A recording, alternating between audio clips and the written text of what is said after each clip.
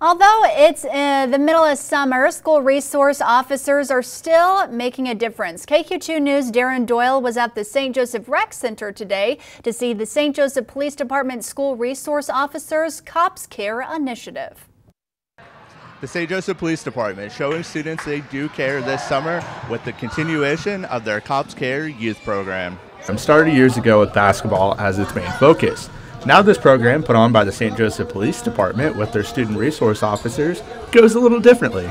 Oh, it means everything. You know, that way they get to see you as a person instead of just a police officer walking through the hallways or driving down the street, or, you know, sometimes I come across them in bad circumstances, you know, car wrecks or whatever the case may be, something going on bad in their life. So this gives us a chance for them to see us in a good light and to form them mentorships outside of that, to let them know that they can come to us for help.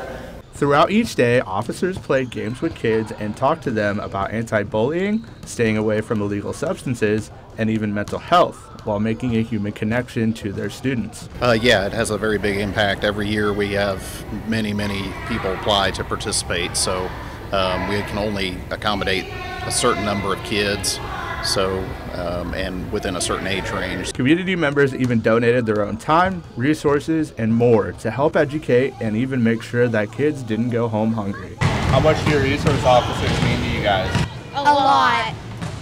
They're always here for us. Yeah. They protect us. Darren Doyle, KQ2 News.